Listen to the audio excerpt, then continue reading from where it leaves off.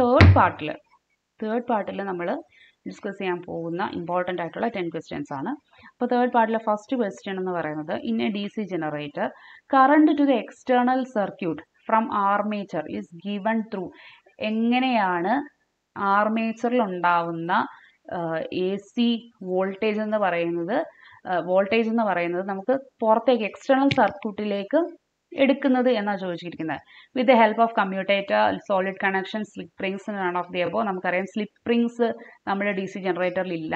Solid connections വഴിയാണോ? അല്ല. പിന്നെ എന്ത് വഴിയാണ്? കമ്മ്യൂട്ടേറ്റർ വഴിയാണ് നമ്മൾ എക്സ്റ്റേണൽ സർക്യൂട്ടിലേക്ക് നമ്മുടെ സപ്ലൈ എടുക്കുന്നത്. അതായത് ആർമേച്ചറിൽ ഉണ്ടാവുന്നത് AC ആണ്. അപ്പോൾ കമ്മ്യൂട്ടേറ്ററുടെ ഫംഗ്ഷൻ എന്താ? Commutator is used to convert the AC voltage to DC voltage in case of a DC generator.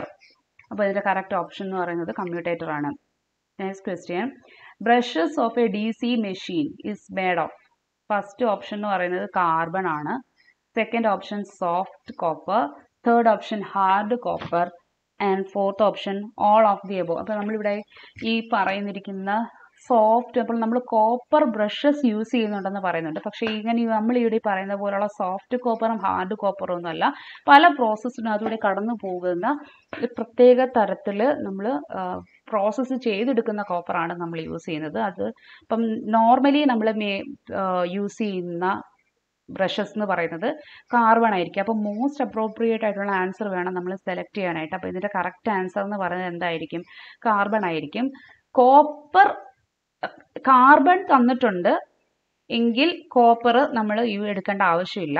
കാരണം കൂടുതൽ ഒരു 90% ആപ്ലിക്കേഷൻസിലും നമ്മൾ യൂസ് ചെയ്യുന്നത് കാർബൺ ബ്രഷസ് തന്നെയാണ്. നെക്സ്റ്റ് ക്വസ്റ്റ്യൻ എന്ന് പറയുന്നത്, if B is the flux density, L is the length of the conductor and V is the velocity of the conductor, then the induced EMF is given by. ഇത് നമ്മൾ നേരത്തെ പഠിച്ചിട്ടുള്ളതാണ്. നമ്മളുടെ EMFൻ്റെ equation E is equal to BLV sine theta എന്നൊരു equation നമ്മൾ +2 കാലം തൊട്ടേ പഠിച്ചിട്ടുള്ളതാണ്. B എന്ന് പറയുന്നത് ഫ്ലക്സ് ഡെൻസിറ്റി ആണ്. L എന്ന് പറയുന്നത് ലെങ്ത് ഓഫ് ദ കണ്ടക്ടർ ആണ്. V എന്ന് പറയുന്നത് വെലോസിറ്റി ഓഫ് ദ കണ്ടക്ടർ ആണ്. അതായത് ഒരു കണ്ടക്ടർ ഒരു മാഗ്നറ്റിക് ഫീൽഡിൽ മൂവ് ചെയ്യുമ്പോൾ അവിടെ ഉണ്ടാകുന്ന അവിടെ ഉണ്ടാകപ്പെടുന്ന EMFൻ്റെ ഇക്വേഷനാണ് BLV സൈൻ തീറ്റ എന്ന് പറയുന്നത്. അപ്പോൾ അതാണ് ഈ ക്വസ്റ്റ്യൻ ചോദിച്ചിരിക്കുന്നത്. അപ്പോൾ ഇവിടെ BLV കൊടുത്തിട്ടുണ്ട്, BLV² കൊടുത്തിട്ടുണ്ട്, BL²V ഉണ്ട്, BL²V² ഉണ്ട്. അപ്പോൾ ഇവിടുത്തെ കറക്റ്റ് ഓപ്ഷൻ എന്ന് പറയുന്നത് BLV ആയിരിക്കും. Next question, in case of a 4-pole DC generator provided with a 2-layer lap winding with 16 coils, then the pole pitch will be. അങ്ങനെയാണ് നമ്മൾ പോൾ പിച്ച് കണ്ടുപിടിക്കുക. പോൾ പിച്ച് കണ്ടുപിടിക്കുന്നത് എങ്ങനെയാണെന്ന് വെച്ചിട്ടുണ്ടെങ്കിൽ ഇവിടെ നമ്മൾ പറഞ്ഞിരിക്കുന്നത് എന്താ? ഒരു 4-പോൾ DC ജനറേറ്റർ ആണെന്ന് പറഞ്ഞിട്ടുണ്ട്. അതേപോലെ 2-layer ലാപ്പ് വൈൻഡിങ് വിത്ത് 16 കോയിൽസ് എന്നാണ് പറഞ്ഞിരിക്കുന്നത്. അപ്പം നമ്മൾ എന്താ ചെയ്യുക?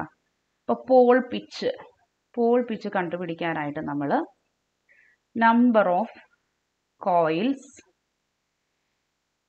ഇൻറ്റു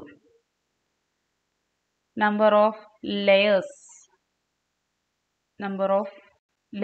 യൂസ്ഡ് അല്ലെങ്കിൽ യൂസ്ഡ് ഇൻ ദ വൈൻഡിങ്. ഇതിങ്ങനെ പറയുന്നതെന്ന് പറഞ്ഞാൽ നമ്മൾ സിംപ്ലക്സ് വൈൻഡിങ് ആണോ അല്ലെങ്കിൽ ഡിപ്ലക്സ് ആണോ, ട്രിപ്ലക്സ് ആണോ, ക്വാഡ്രപ്പിൾ വൈൻഡിങ് ആണോ, അങ്ങനെയാണ് നമ്മൾ ഉദ്ദേശിക്കുന്നത്. Number of coils into number of layers used in the winding divided by number of Paul's. ഇതാണ് അതിൻ്റെ ഇക്വേഷൻ എന്ന് പറയുന്നത്. അപ്പം നമ്പർ ഓഫ് കോയിൽസ് എന്ന് പറഞ്ഞാൽ ഇവിടെ എത്ര ഉണ്ട്? 16 ഉണ്ട്. നമ്പർ ഓഫ് ലെയേഴ്സ് എന്ന് പറയുന്നത് 2 ലെയർ ആയതുകൊണ്ട് 2. ദെൻ നമ്പർ ഓഫ് പോൾസ് എന്ന് പറയുന്നത് 4. അപ്പോൾ ഇതിൻ്റെ ആൻസർ എന്ത് വരും? 4 × 2 8. അപ്പോൾ ഇവിടുത്തെ ഓപ്ഷൻ എന്ന് പറയുന്നത് കറക്റ്റ് ഓപ്ഷൻ എന്ന് പറയുന്നത് 8 ആണ്. Next question, the material for commutator brushes is generally. Commutator brushes നമ്മൾ എന്തുകൊണ്ടാണ് ഉണ്ടാക്കുന്നതെന്ന് പറഞ്ഞു വെക്കുന്നത്. അപ്പോൾ നമ്മൾ ഇവിടെ നേരത്തെ പറഞ്ഞതുപോലെ തന്നെ മൈക്ക പറഞ്ഞിട്ടുണ്ട്, കോപ്പർ പറഞ്ഞിട്ടുണ്ട്, കാസ്റ്റ് അയൺ പറഞ്ഞിട്ടുണ്ട്, കാർബൺ പറഞ്ഞിട്ടുണ്ട്. ഇൻ കേസ് ഇവിടെ നമുക്കറിയാം, നമ്മൾ പറഞ്ഞിട്ടുണ്ട് 90% ആപ്ലിക്കേഷൻ നമ്മൾ കാർബൺ ആണ് യൂസ് ചെയ്യുന്നത് എന്ന് പറഞ്ഞു. എന്നാൽ ചില സ്ഥലത്ത്, അതായത് ലോ വോൾട്ടേജ് ഹൈ കറണ്ട് ആപ്ലിക്കേഷൻസിന് വേണ്ടി നമ്മൾ കോപ്പർ ബ്രഷസ് യൂസ് ചെയ്യാറുണ്ടെന്ന് പറഞ്ഞിട്ടുണ്ട്. ഇവിടെ കാർബൺ എന്നൊരു ഓപ്ഷൻ ഇരുന്നു എന്നുണ്ടെങ്കിൽ ഉറപ്പായിട്ടും നമുക്ക് കോപ്പർ എടുക്കാം. പക്ഷേ ഇവിടെ കാർബൺ കിടപ്പുണ്ടായിട്ട് മോസ്റ്റ് അപ്രോപ്രിയേറ്റ് ഉള്ള ആൻസർ എന്ന് പറയുന്നത് കാർബൺ ആണ്. Next question. Insulating material used between the commutator segments is normally. നമ്മൾ കമ്മ്യൂട്ടേറ്റർ സെഗ്മെന്റ്സിന്റെ ഇടയ്ക്ക് ഇൻസുലേറ്റ് ചെയ്യാൻ വേണ്ടി വെച്ചിരിക്കുന്ന മെറ്റീരിയൽ എന്ന് പറയുന്നത് എന്ത് മെറ്റീരിയൽ ആണെന്നാണ് ചോദിച്ചിരിക്കുന്നത്.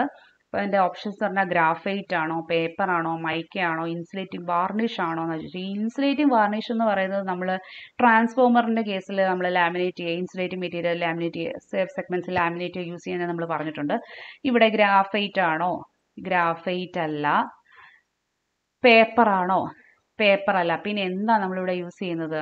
മൈക്കയാണ് നമ്മൾ DC മെഷീൻസിൽ യൂസ് ചെയ്യുന്ന ഇൻസുലേറ്റിംഗ് മെറ്റീരിയൽ. നെക്സ്റ്റ് ക്വസ്റ്റ്യൻ എന്ന് പറയുന്നത്, in A DC generator the brushes on commutator remain in contact with the conductors വിത്ത്. അപ്പം നമ്മുടെ കമ്മ്യൂട്ടേറ്ററിലാകെ കൊടുത്തിരിക്കുന്ന ബ്രഷസ് എന്ന് പറയുന്നത് ഏത് വഴിയാണ് കണ്ടക്ടേഴ്സുമായിട്ട് ടച്ച് ചെയ്തിരിക്കുന്നത്, അല്ലെങ്കിൽ ഇൻ കോണ്ടാക്ട് ചെയ്തിരിക്കുന്നതാണ് ചോദിച്ചിരിക്കുന്നത്. ലൈ under the south Paul. South പോളിലിരിക്കുന്ന കോണ്ടാക്ട്സുമായിട്ടാണ് connection. Lie under the north Paul. North പോളിലിരിക്കുന്ന കണ്ടക്ടേഴ്സുമായിട്ടാണോ connection? Lie under the ഇന്റർപോളാർ region. ഇന്റർപോളാർ റീജിയനിലിരിക്കുന്ന കണ്ടക്ടേഴ്സുമായിട്ടാണോ connection? R farthest from the Paul's. പോൾസിൽ നിന്ന് അകന്നിരിക്കുന്നതിനുമായിട്ടാണോ കണക്ഷൻ? അപ്പം ഇതിന്റെ കറക്റ്റ് ആൻസർ എന്ന് പറയുന്നത് brushes on the commutator remain in contact with the conductors which lie under the ഇന്റർപോളാർ axis. ഇന്റർപോളാർ ആക്സിസിൽ ഇരിക്കുന്ന കോണ്ടാക്ട്സുമായിട്ടായിരിക്കും ബ്രഷസിന് contact ഉണ്ടാവുക. Next question എന്ന് പറയുന്നത്, if the brushes of a DC generator are moved in order to bring these brushes in the magnetic neutral axis, there will be magnetic neutral axisൽ നമ്മുടെ brushes ഇരിക്കുകയാണെങ്കിൽ അവിടെ ഉണ്ടാവുന്ന process എന്തൊക്കെയാണോ എന്ന് ചോദിച്ചിരിക്കുന്നത്. ഡീമാഗ്നറ്റൈസേഷൻ ഉള്ളി. ഡീമാഗ്നറ്റൈസേഷൻ മാത്രമാണോ നടക്കുന്നത്? Cross magnetisation as well as magnetisation അതാണോ നടക്കുന്നത്? Cross magnetisation as well as ഡീമാഗ്നറ്റൈസേഷൻ ആണോ നടക്കുന്നത്? ക്രോസ് മാഗ്നറ്റൈസേഷൻ ഉള്ളി. ഇതിൽ ഏതൊക്കെ പ്രോസസ്സാണ് നടക്കുന്നതെന്നുള്ളത്. അപ്പോൾ ഈ ഡീമാഗ്നറ്റൈസേഷൻ, ക്രോസ് മാഗ്നറ്റൈസേഷൻ, മാഗ്നറ്റൈസേഷൻ എന്നുള്ളതൊക്കെ നമ്മൾ കൂടുതലും നമ്മൾ സിൻക്രണസ് മെഷീൻസ് ഒക്കെ പഠിക്കുമ്പോഴാണ് നമ്മൾ കൂടുതലായിട്ടും പഠിക്കുന്നത്. എന്നാലും ഇവിടെ നമ്മൾ ആർമേച്ചർ റിയാക്ഷൻ എന്ന് പറയുന്ന ഒരു പോയിന്റ് നിങ്ങൾ പഠിച്ചിട്ടുണ്ട്. ആർമേച്ചർ റിയാക്ഷൻ എന്ന് പറയുന്നത് നമ്മളുടെ ആർമേച്ചർ കറണ്ട് പ്രൊഡ്യൂസ് ചെയ്യുന്ന അല്ലെങ്കിൽ ആർമേച്ചർ കറണ്ട് കൊണ്ടുണ്ടാവുന്ന ഫ്ലക്സ് നമ്മളുടെ മെയിൻ ഫ്ലക്സിനെ ഒപ്പോസ് ചെയ്യുന്നതിനെയാണ് നമ്മൾ എന്തെന്ന് പറയുന്നത്? ആർമേച്ചർ റിയാക്ഷൻ എന്ന് പറയുന്നത്. അല്ലെങ്കിൽ ആർമേച്ചർ റിയാക്ഷൻ നമ്മുടെ ആർമേച്ചർ കറണ്ട് കൊണ്ടുണ്ടാവുന്ന ആർമേച്ചർ ഫ്ലക്സ് അല്ലെങ്കിൽ അവിടെ ഉണ്ടാകുന്ന armature reaction flux, main flux കൊണ്ടാവുന്ന effect, ആ എഫക്റ്റിനെയാണ് നമ്മൾ ആർമേച്ചർ റിയാക്ഷൻ എന്ന് പറയുന്നത്. അപ്പോൾ ഈ ആർമേച്ചർ റിയാക്ഷൻ കൊണ്ടുണ്ടാകുന്ന എഫക്റ്റുകളാണ് ഈ പറയുന്ന ഡീമാഗ്നറ്റൈസേഷൻ, ക്രോസ് മാഗ്നറ്റൈസേഷൻ, മാഗ്നറ്റൈസേഷൻ എക്സെട്ര. അപ്പോൾ നമ്മളിവിടെ പറയുന്നതെന്ന് പറഞ്ഞാൽ ഈ magnetic neutral axis MNA, magnetic neutral ആക്സിസിലാണ് നമ്മുടെ ബ്രഷസ് മൂവ് ചെയ്യുന്നതെങ്കിൽ ഇവിടെ ഉണ്ടാകുന്ന എഫക്റ്റ് എന്ന് ആർമേച്ചർ റിയാക്ഷൻ എഫക്റ്റ് എന്ന് പറയുന്നത് cross magnetisation as well as ഡീമാഗ്നറ്റൈസേഷൻ ആണ്. അപ്പോൾ നമ്മുടെ തേർഡ് പാർട്ടിന്റെ ലാസ്റ്റ് ക്വസ്റ്റ്യൻ എന്ന് പറയുന്നത്, armature reaction of an unsaturated DC മെഷീനിൽ ഉണ്ടാവുന്ന ഒരു അൺസാച്ചുറേറ്റഡ് DC മെഷീനിൽ ഉണ്ടാവുന്ന ആർമേച്ചർ റിയാക്ഷൻ ഈ താഴെ പറയുന്നതിൽ ഏതാണ്? ക്രോസ് മാഗ്നറ്റൈസേഷൻ ആണോ, ഡീമാഗ്നറ്റൈസേഷൻ ആണോ, മാഗ്നറ്റൈസേഷൻ ആണോ, അല്ലെങ്കിൽ ഇതൊന്നുമല്ലേ എന്നാണ് ക്വസ്റ്റ്യൻ. അപ്പം നമ്മുടെ അൺസാച്ചുറേറ്റഡ് DC മെഷീനിൽ ഉണ്ടാകുന്ന ആർമേച്ചർ റിയാക്ഷൻ എന്ന് പറയുന്നത് ക്രോസ് മാഗ്നറ്റൈസിങ് ആയിരിക്കാം. അപ്പം ഏറ്റവും ഇമ്പോർട്ടൻ്റ് ആയിട്ടുള്ള, ഇനി കുറച്ചും കൂടി ഉണ്ട്, എന്നാലും ഏറ്റവും ഇമ്പോർട്ടൻ്റ് ആയിട്ടുള്ള ഏറ്റവും ബേസിക് ആയിട്ടുള്ള 30 ക്വസ്റ്റ്യൻസ് ആണ് DC ജനറേറ്ററിലെ 30 ക്വസ്റ്റ്യൻസ് ആണ് നമ്മളിവിടെ ഡിസ്കസ് ചെയ്തിരിക്കുന്നത്.